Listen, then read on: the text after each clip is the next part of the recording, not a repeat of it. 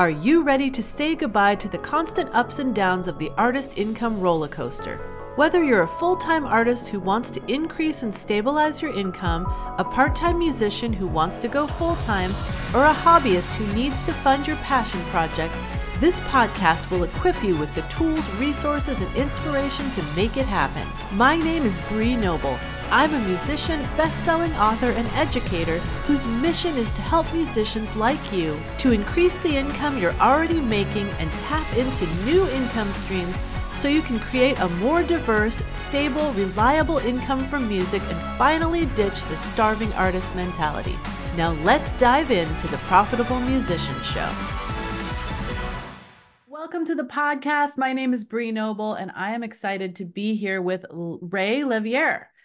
We're going to be talking about his story, his new book, and some techniques that will really help you de-stress, which, I mean, I'm feeling a little stressed right now, honestly. It's like the end of a long month, and I'm looking toward a vacation, and I'm thinking, I think I wish I had some of these in my pocket to de-stress right now. So we're going to talk about that. But before we do, let's get into your story, Ray. I'd love to hear just how you got started in music, kind of what happened along the way, and what brought you to where you are today. Yeah, so I started playing the drums. I come from a musical family, first of all. My dad plays piano. My sister has been playing piano ever since she was really little, single digits. My Aunt Barbara, my dad's sister, she was quite an accomplished jazz pianist and studied with Chick Corea and Lenny Tristano, and she was pretty heavy. So there's music in my family. But how I got to the drums was kind of just nobody guided me to the drums. I guided myself. And basically, my dad had rehearsals at the house and he had a drum kit an old crappy drum kit that he bought from somewhere. So the drummer wouldn't have to bring his drums to the house. So anyway, these drums ended up in the basement a couple years later, and I just pulled them out one day and started banging on them. And really didn't know anything about time, keeping a groove or anything like that. I just liked banging on these drums, as most young children do. So my dad was, listening to what I was doing on the drums, and he said, "All right, I don't mind you playing the drums, but you got to take some lessons." So I was like, "All right." So I started studying. But before I got to my first lesson, I got caught in a fire in the backyard. It was a chicken coop that we turned into our little hangout, and we would stay there, overnight on the weekends with a couple friends. And this particular night, a candle caught the wall of the structure while we were all sleeping. Oh my gosh. So my brother was the first to wake up, and he ran out and tripped over my friend who was TR, who was on the floor sleeping.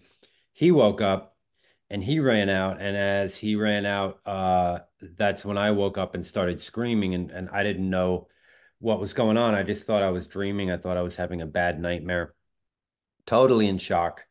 Uh, so he came back in, and basically I hear someone saying, "Close your eyes and your mouth and don't breathe." And next thing I know, I'm out in the grass and I see like flames in the grass from where I'd been rolling, um, and I noticed there was a huge flame, big fire behind me. And I was just dreaming, and I didn't realize it was a fire or anything. I was just in this weird state.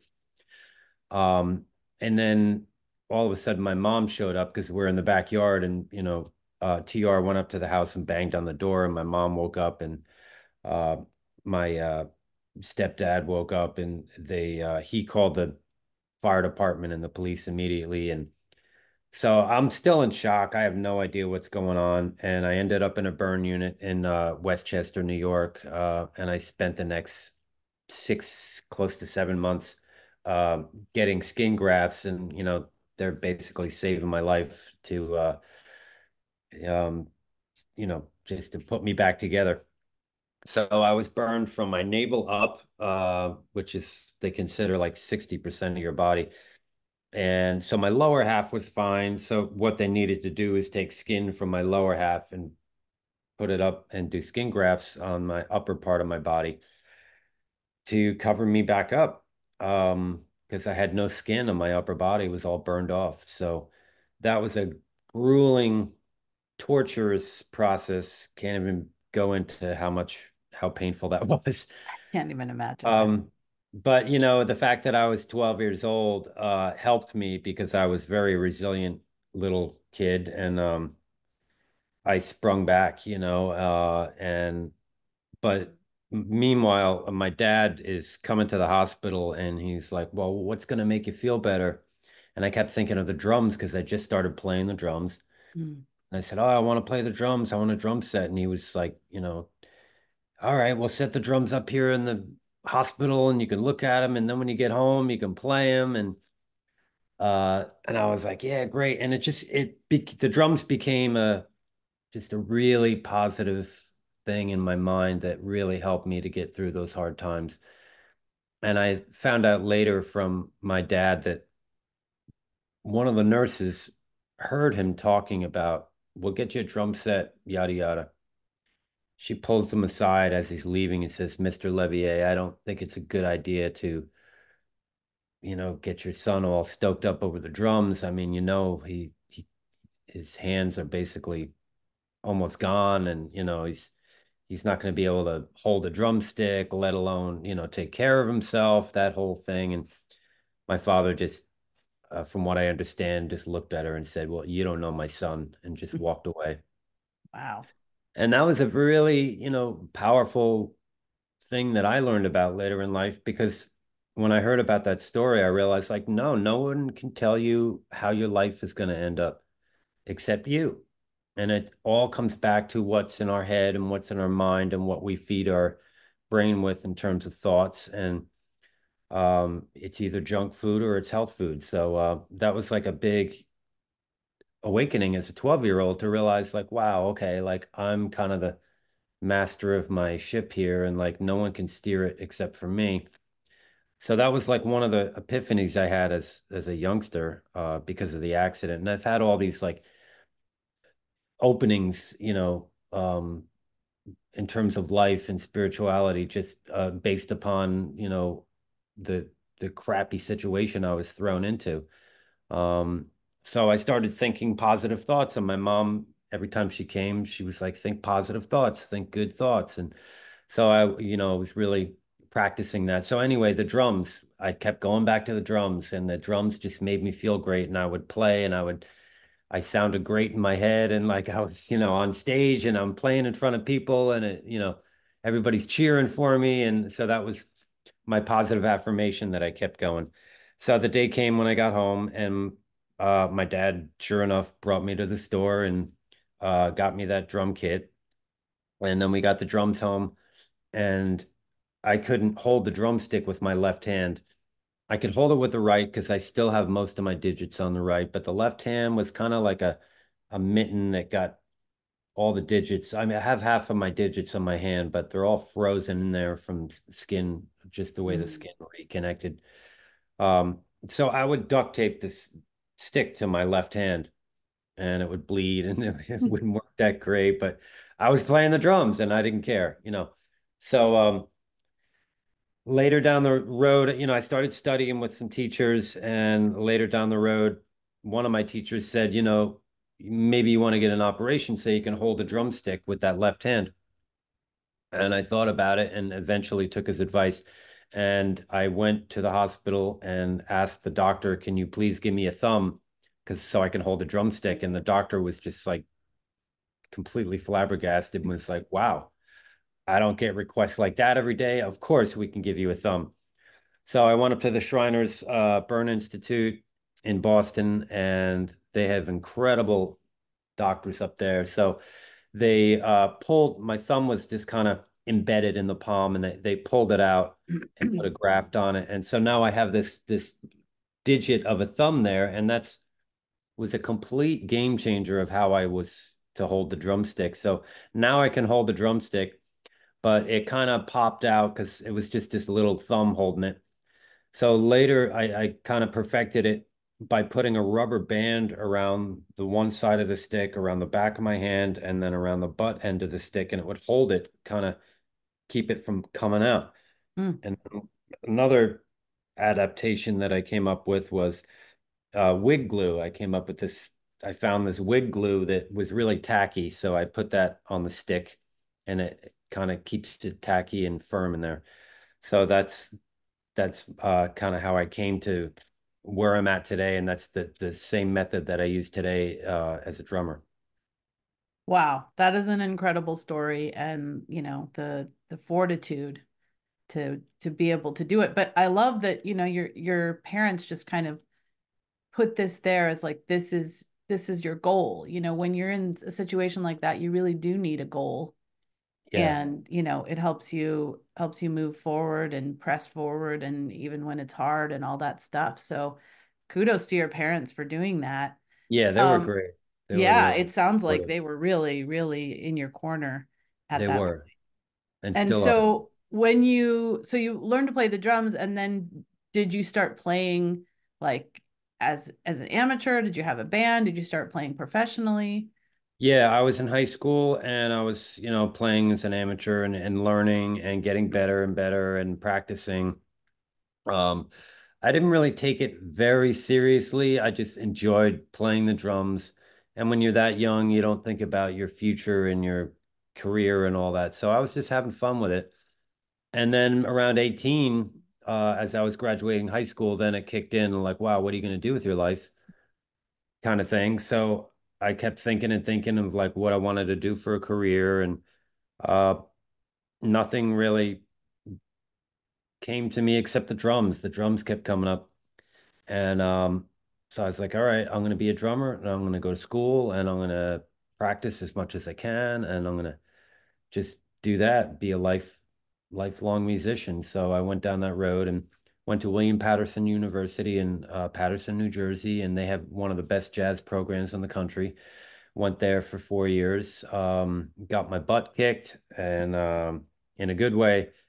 And I really didn't know how to play jazz when I went to the school. And, I never played with any jazz musicians. So here I am in these ensembles and I'm like, just scuffling, but I learned quick, I learned where I was at and I saw where I was at and I saw where other people were at with their level of proficiency. And I was like, all right, I got to pick it up here. So, I literally practiced my drums and, music in general of arranging and listening and, um, my life was just music, music, music, and school and drumming and practicing and that was it. And I got a lot together in a very short amount of time because I was very focused and wasn't hanging out with anybody. I didn't drink, didn't smoke, didn't no drugs, nothing like that. Just completely dedicated to my craft. And it's amazing how much you can get done when you get very laser focused like that. Yeah, yeah, absolutely. So I'm curious because I went to school for music, but I was a vocalist and played piano and all that. For people that are on a drum track, did they have to do music theory and all of that stuff? When you say on a drum track, do you mean in terms of just playing and Yeah, like your degree is going to be in, jazz drumming, or, what was your actual degree in? I had a BA in performance, which Okay. is basically useless. But no one's like, well, if you want to come to our gig, we need to see your diploma. Um, my I had a couple people that wanted me to go to school to be like a teaching degree, because then you can fall back on that and the whole security of that. And I had no interest at all in doing that. I just wanted to play. I just wanted to perform. But to answer your question, like I don't think theory or anything like that. It's that's conceptual stuff that should stay in the classroom. And like when you're playing, you're playing, you're in the moment, and um, so that's leading into my book. One of the reasons I wanted to write this book was I noticed certain times when I'm practicing or playing with musicians that I'm super focused sometimes, and then other times I can't get out of my own way. And this was, just befuddled me of like, why does this happen one way? How come I'm in the flow sometimes? How come I'm not? And so I realized it all comes down to just concentration and being present, being mindful. And I was always into meditation and, trying to quiet the mind and reading spiritual books and stuff like that. But it was always kind of something that, I never really merged the two worlds. And then a couple of years ago, and during COVID and all that, where things got really weird for everybody, I started thinking about my life, and I'm like midlife crisis type of thing, and I'm like, well, what am I doing? Where am I going? Where's the purpose and meaning? And I realized that you have to make the purpose and meaning, and you have to be mindful, and you know, uh, not you, but I'm speaking for myself. I had to really do that for myself. Otherwise, I just felt like I was floundering. So I always thought about writing a drum book, but I didn't want to put another drum book out there just because there's so many great drum books. And what am I going to say that's going to be different? And Mhm. so I started after COVID and thinking everything I just said to you. I started thinking like, like I think the world needs to be more mindful, especially musicians. And I think people can benefit out of if I could somehow merge together breathing and playing and meditation and neuroscience and some Zen. Like I think people would really benefit from that and could get something out of that. So that's the premise and the goal behind the book that I put out called Drumming and Flow. And it's, if you can get with all those things and be more mindful, you'll naturally be heading toward a flow state. Like flow happens when we're mindful, right? It happens when we're not, our egoic mind isn't going blah, blah, blah, blah, blah. We get quiet for that moment, and it's like the instrument always almost plays us. And I know you're a vocalist, so like that's a tricky instrument. I sing too, and vocals are so tricky because it has so much to do with what's going on in your head. And like, even like my vocal teacher said, it smile when you sing. And just by smiling, like it changes, it changes the tone, it changes everything. So it's like, you know, hopefully people will be able to benefit from that, all musicians. Yeah, no, that and it's obviously like while we're performing, that's one of the hardest times to get in flow state. It, do the exercises that you talk about in the book, are they things you can actually use while you're performing? Because I notice in myself, like sometimes it's really hard to even stay present while I'm performing Mhm. because I start thinking about my grocery list or what. Yep, yep, I'm with you. Yes, so that's a really good question. And it's really about coming back. Like you realize, oh, I'm thinking about my grocery list. I should be here. I'm not on the bandstand. I'm back in my house thinking about the grocery list. So you have this moment where your brain goes, come back, Bree. And you come back, and now you're there again. And then you're there, and you don't think about being there. You're just there. And then all of a sudden, you're not there. And then you realize, oh, I just thought about, did I turn the coffee pot off? Come back, Bree, come back again. And you come back. And like that's the process for I think everybody, and so it's training the body to come back. And it's like it's no different than training a dog to come. Like you like come and the dog doesn't do it at first. And then you keep repeating it. And eventually the dog understands that when I hear that word come, they don't know what come means. They just go, they hear that tone and they know that that means master wants me to come. So, it's like you kind of strengthening that part of yourself that goes, come back. And, you're this, kind of like puppy or whatever off, just sniffing around and you're lost in the moment of thinking about whatever you're thinking about. And then you get snapped out of it and then you're back on track. So that's the meditation part of the book. And that's the real world reason that I meditate. It's thousands of year old and it's esoteric and all that really cool stuff, and it can get you to deeper realms within yourself. But I think the practical application for most people is being mindful. And like, how do you get mindful? You got to practice it. It's like no different than playing a scale. You got to practice being mindful more than not being mindful. And once it's on your radar, you have to practice it and you have to keep it on your radar. And it's like, if we don't, it's like any other practice. If I don't go to the gym, thinking about having big muscles is never gonna happen. You got to actually pick up the weights and lift them. Or if you want to be a marathon runner, it's like you just got to put your feet to the pavement and you got to go out every day and you got to be consistent. So that's the theme, is consistency. And whether it's practicing an instrument or practicing being mindful, you have to be consistent and you can't expect these things to happen overnight. I mean, I'm still practicing the same 16th note triplet licks or whatever on my instrument for ever since I started practicing. And it's like my mind is going, all right, Ray, you've been practicing this for the last 20 something years on this instrument. You still don't have it. Why are you doing this? And it's like, well, I'm just gonna keep doing it if it takes me 3 lifetimes. That's the idea, is to just consistency, just keep doing it, keep pounding it into the ground.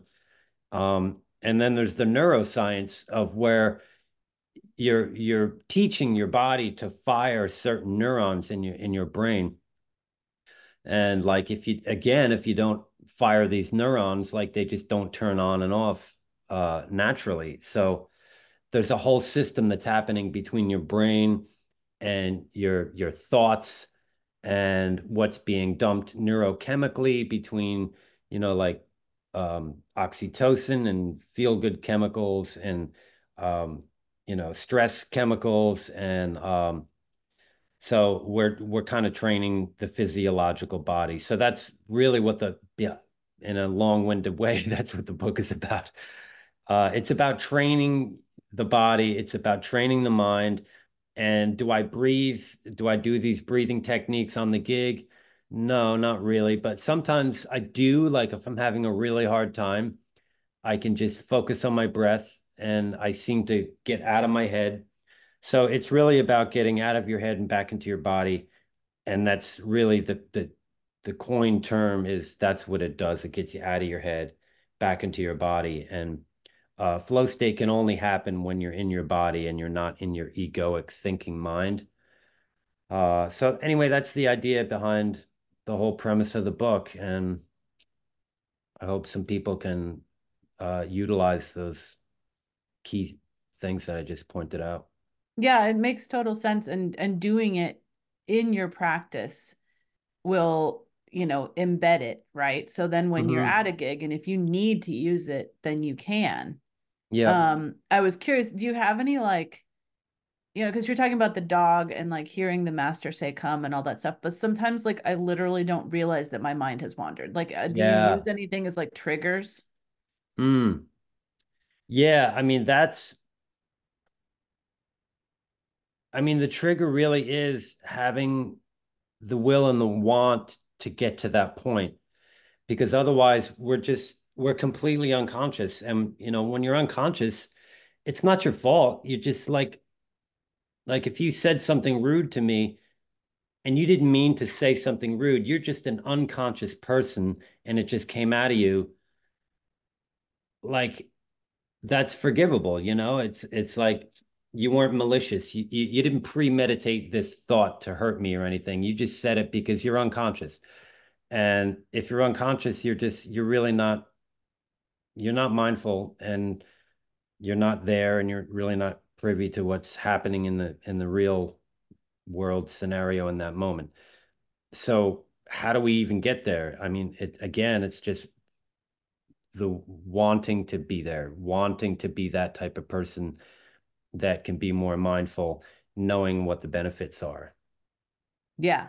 Yeah. I mean, yeah, it's kind of like a cycle, right? Like you're more mindful because you're mindful about needing to be mindful. Yeah. And it's like, okay, I want to eat better. So it's like, maybe you eat at McDonald's 5 times a week and you eat pizza and you eat all this stuff that's just not good for your body. And you're really unconscious about it. You don't even think about it. Like that was me with food.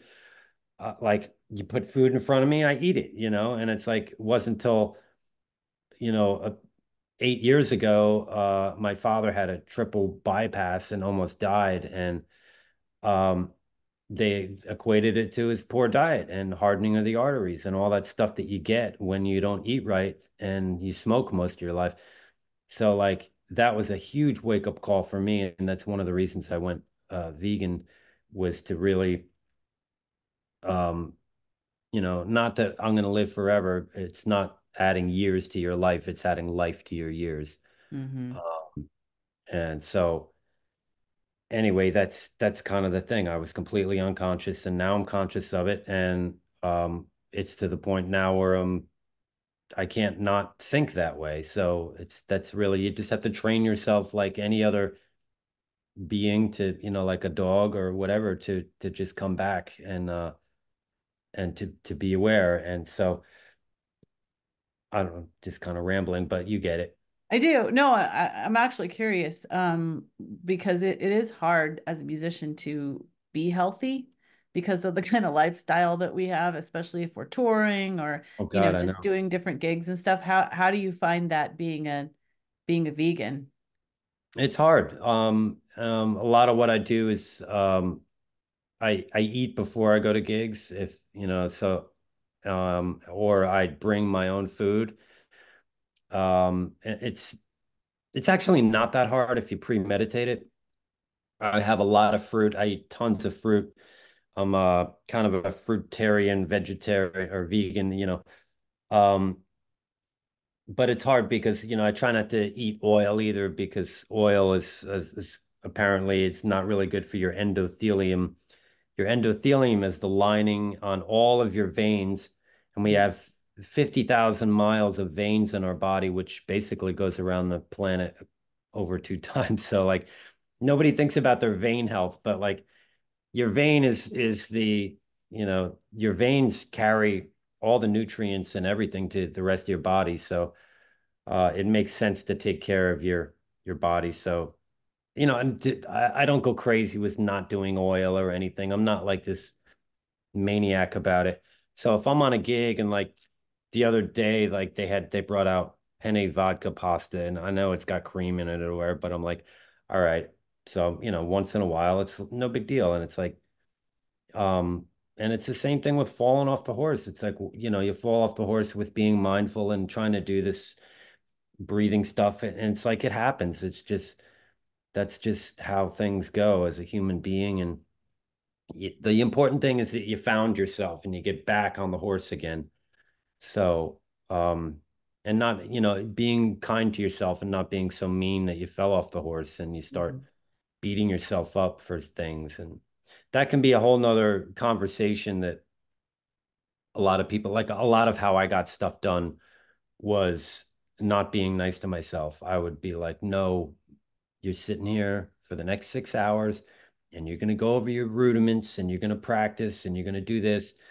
And I would be like this taskmaster that like just wouldn't get off my back. And even if I did 6 hours and I meant to do 8, I would be angry at myself for the rest of the night because I didn't do those extra 2 hours. And what does that mean? And maybe you're not serious. And I go down this rabbit hole of, um, but I got a lot accomplished and I got a lot done because I was such a taskmaster. But I don't think you need to be so negative to get things done. Now I try to be real polite to myself. And if I don't feel like practicing, I'm like, well, maybe it's time to go for a walk.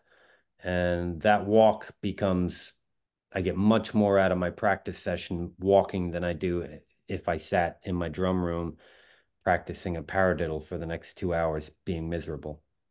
Yeah, no, that makes sense. And for me, sometimes I can practice in my head. Like if I've just Hmm. had it, like with singing too, it's like you can only sing for so long and you're gonna Yeah, hurt your vocal cords. And so like I can mentally go through what I need to sometimes, like you said, on a walk, and that can be just as productive, if not sometimes more productive. sure. Yep, I agree. Well, I know that you also do arranging, you create music for film and TV. So why don't you talk a little bit about that? Because, there are musicians listening to this and watching this that are always looking for like multiple streams of income. And so, how did you kind of get into those areas? Right. And that what you just said there is, I think, is key because we're at a state uh, where the music industry is not what it used to be, and you used to be able to just be a side man, and you can just make a living. Like kind of that's kind of how my dad he made a lot of money just playing music. Um, but I think being diversified in many different skill levels can help you.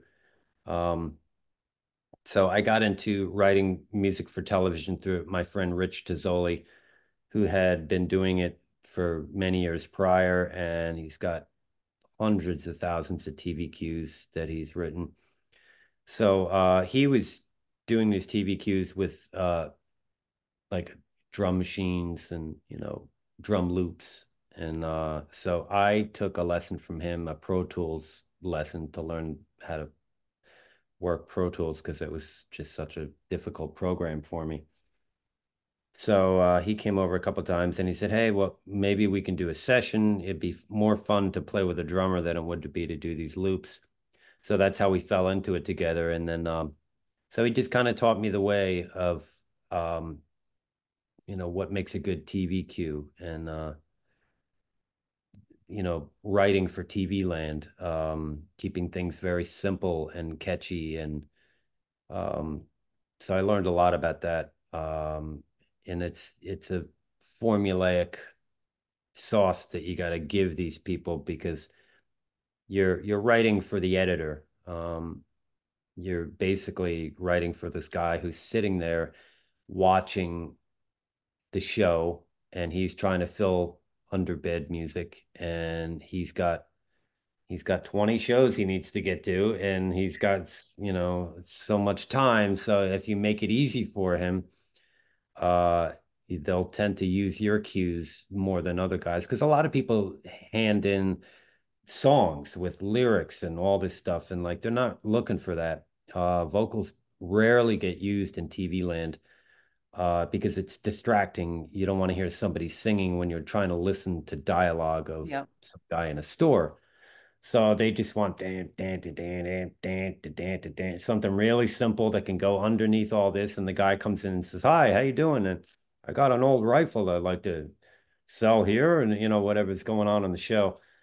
Um, so that's what I learned in my endeavors with the music. So it's simple, and like I'm no genius writer. I'm like, arranging is something that I was very hard for me and still is, and I don't really need to do that, but um, I keep it really simple, and I think that's what really helps me with the TV stuff is it was kind of made for me, from a drummer's perspective. It just I tend to write simple anyway, so it works. Yeah, I mean, that is true. Like sometimes we singer-songwriters, like our stuff is really too complicated to be used Hmm. in TV, especially. Yeah. So they need people like you. So that's great. It's great when you can find like a niche that perfectly fits your Hmm. skills. Yeah. And it's the great thing is too, is like nobody, if you write for like a TV commercial or a show or something like that, then you have executives that want to put their 2 cents in. And then it gets complicated and they're like, we don't want to hear that, or we want to hear more drums, or we want to hear less of this. And none of that happens with what I do. I just hand in tracks, a certain BPM, a certain genre, and most of the time it's up tempo because up tempo gets people excited, and it's pretty formulaic, like I said. Yeah. And I know you mentioned that you're doing kind of an electronica project as well. Yeah, this is an exciting project that I got into with my friend Franny Lugo, who is an incredible musician, incredible artist, and I found out he's like really good at doing CGI, and I didn't know that till I called him, and I had this idea for a music video that just came out called Uncharted Destiny. You could see it on my YouTube channel. And this song came about before the video, obviously, and the song came about during COVID and during a breakup with my girlfriend at the time. We had been living together, and then COVID and the breakup happened all at once, and it just felt so dark and empty. And I just kept thinking about the cold darkness of space and like how people were dying, in hospitals and they couldn't say goodbye to their loved ones. And it just made me think of like David Bowie being in a capsule, and. So I kind of wrote this song about trusting the process and about we don't know what's going to happen. None of us know what's going to happen. And like, it's going with the flow once again, and adapting to what's happening. And it's also reflective of what happened in my life where everything was going fine as a kid. And then next thing you know, your life is just completely thrown on end. So how do you deal with that? And it's like you think your life is over. And so this character in the video thinks his life is over. And then, but he realizes that there's a whole nother life and a whole nother world for him on the other edge, on the other side of the galaxy, where he meets these alien people that he's kind of related to. And I won't give it away, but um, so it's kind of this play on David Bowie and that character. And um, so it's basically this guy who's me that crashes a jet airplane, a top secret jet airplane, and but he doesn't know his whole life he's part alien, and he has these aliens that are monitoring him and setting him up for his future. And like, so he has this crash and he thinks his life is over, but that's when it just begins for him. And they send this craft, and it's encased in a meteor, and they don't know how to get it out. It's kind of like the sword from the stone. So when I walk into the room, the thing turns on and the stone goes away, and there's a ship in front of me because it's meant for me. It's meant to take me back home. This ship grabs me, and that's when the song starts, and the whole journey is but it's about a journey. It's about the journey of life, and it's about trusting the unknown and not knowing where we're going. And regardless how bad life gets for you, there's always hope, and there's always a future. Wow, it's quite a backstory for that Yeah, song. I didn't mean to go into the full No, it's backstory, cool. but I mean, so it was interesting because you're, saying all this stuff, and I'm like, how is this going on in the song? But then obviously that is all part of the video, and then the song starts.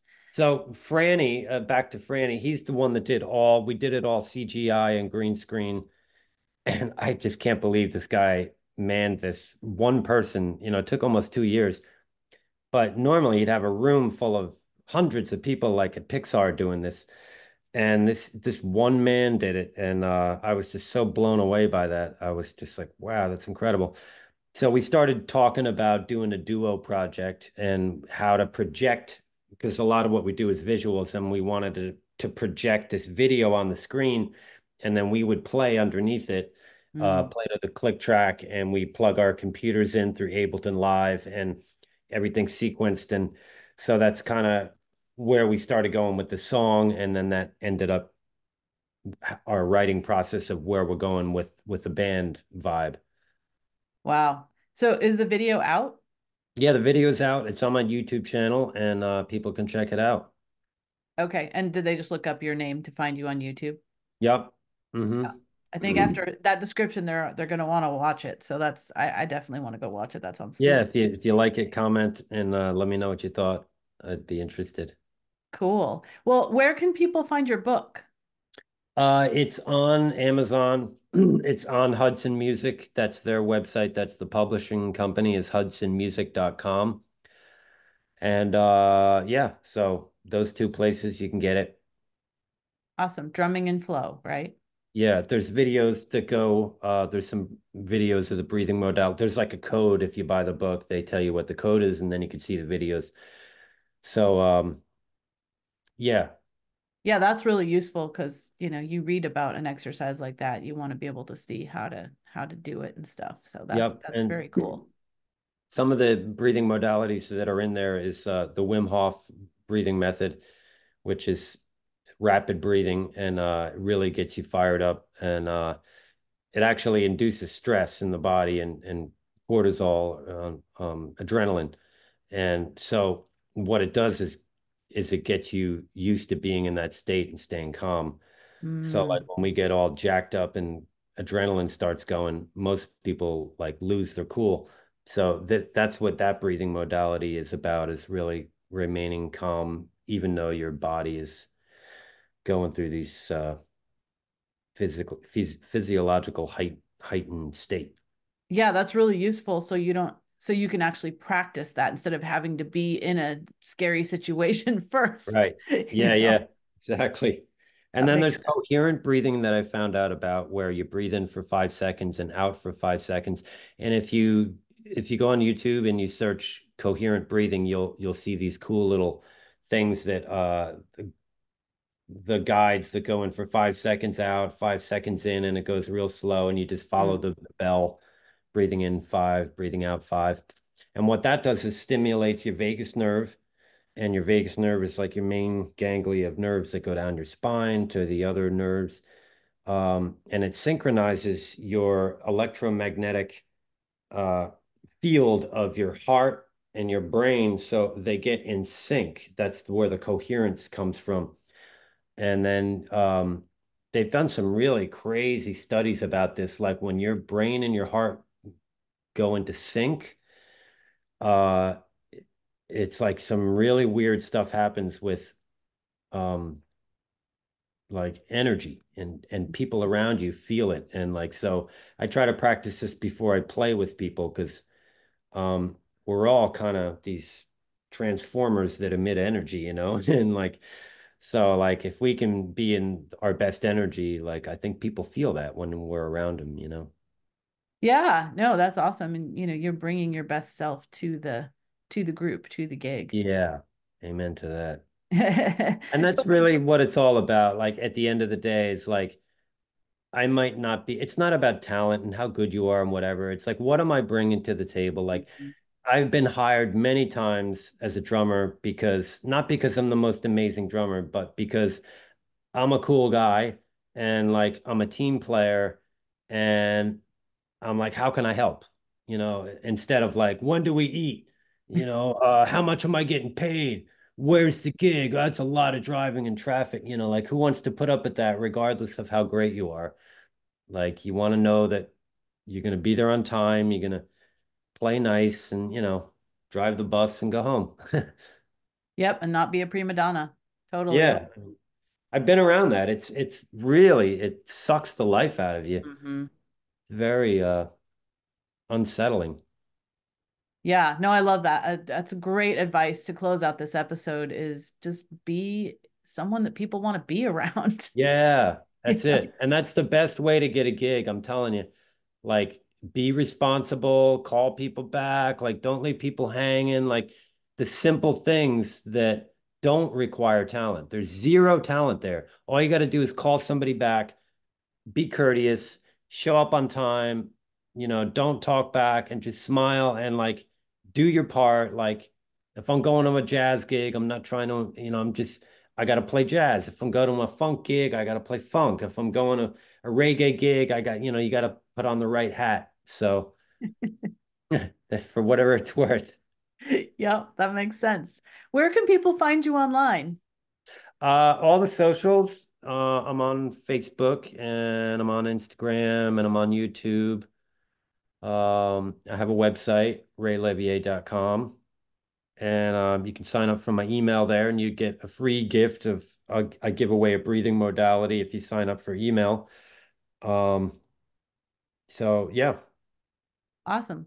Ray Levier, Levier.com. you got it. Awesome. Thank you so much. This has been a great conversation. I loved hearing your story, and just the positivity that you bring to the world is so appreciated, and I hope it Thanks. rubs off on everybody that's listening. Yeah, I hope so too, because it's really important to stay positive, and there's too much negativity out there, and it's a choice. We'll end with that. It really is a choice. It's like, well, how do I get a better life? You have to just switch your thinking, and it's always a choice. Yep. Mic drop. Thanks for that. Thanks for listening to the Profitable Musician Show. I would love to know your takeaways and aha moments from this episode. Leave me a comment over at profitablemusician.com so I can bring you more of the information, interviews, and resources that you love. Thanks to Rondi Fay, one of my Academy members, for providing the music for our podcast. You can check her out at rondifay.com. That's RANDIFAY.com. Just remember, knowledge is power, but without implementation, it is useless. And inspiration without action is merely entertainment. But I know you're not just a dreamer, you are a doer. And I promise I'll be here every week to support you and remind you that you can be a profitable musician.